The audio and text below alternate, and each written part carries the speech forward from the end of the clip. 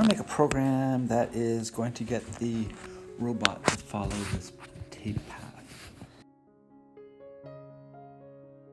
We are going to make a loop, and in that loop we're going to have it make a decision, and it's going to be based on the light sensor. Okay, if you look down right now at the bottom right hand corner of the screen, you can see that the robot is, when it's on the table, is getting light intensity at 66%.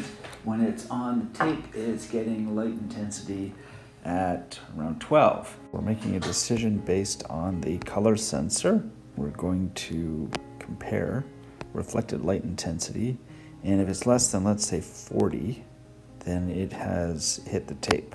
We want it to be steering one way. I'm gonna try very low power. I'm gonna try like 8% on one wheel and 2 on the other. We just want this not going one rotation, but just on. If it's not on the tape, we want it to be going the opposite way.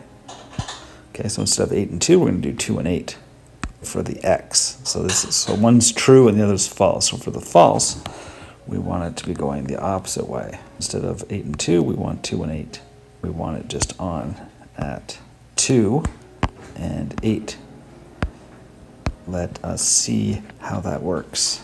And we are on the right sensors. Make sure it's plugged into the right thing.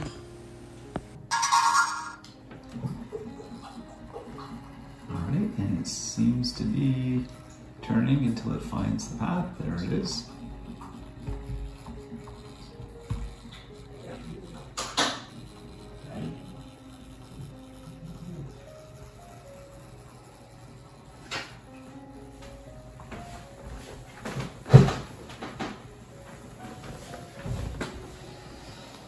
And that is how to make the robot follow a simple path.